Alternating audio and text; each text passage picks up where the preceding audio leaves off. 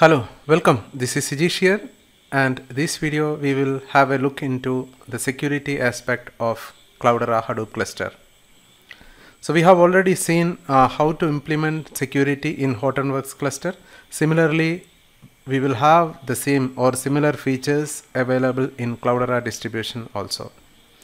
So we can have a look. So these are the four different pillars in security: the perimeter security, access security, visibility, and data security. So if you look into each pillar, and we can add the security at each level so that we can secure the entire cluster. So in perimeter security, so we will have authentication comes. So here we can add Kerberos. Okay, so Kerberos will provide an extra security, especially on authentication side. So it will make sure only the appropriate user will get into the cluster. Okay, so we can integrate Active Directory or LDAP with the cluster, and also the Kerberos. So we can do with either Active Directory or MIT or free IPA version. And for the Cloudera, so we have Cloudera Manager in place. So that will give you a fully automated Kerberos wizard. So it's easy for us to do the Kerberos setup by using Cloudera Manager. And the second part is authorization.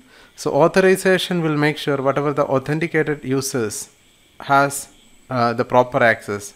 So only the user or only whatever the user is intended to give the access, only those user will have to get access. So the remaining should not touch or should not view the data.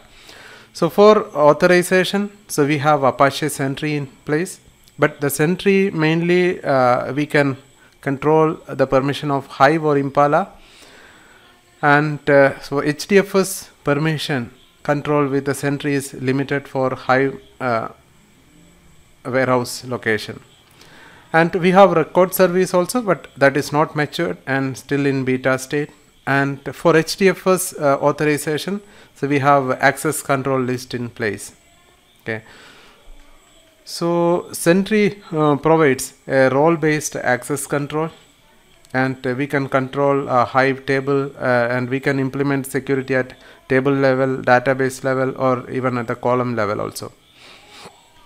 And coming to the visibility, so we have audit and lineage, and for that we have Cloudera Navigator in place, but this feature is restricted to either Enterprise Edition or Enterprise Trial Edition, but Express Edition does not provide this feature. And Cloudera Navigator will provide you a centralized auditing capability and end-to-end visibility. So you will have a lineage option also with Cloudera Navigator. So lineage is nothing but, so you can get a graphical view like that shows how your data is moving from one analytical engine to another, and how the transformation is happened. And the last pillar is so encryption and data masking. So for encryption, we have Cloudera Navigator Encrypt and Key Trustee services available. And so data reduction and data masking option also available along with the Cloudera distribution. So if you enable security, or if you enable it at each pillar, and you can secure the cluster. And so this is about the security and the tools available in Cloudera distribution. So I hope you were able to follow me, and you have some idea so how to secure a Cloudera Hadoop cluster. Thanks for watching this video. So please do subscribe to my channel. So I will be keep uploading lot more contents over time. Thank you. Bye.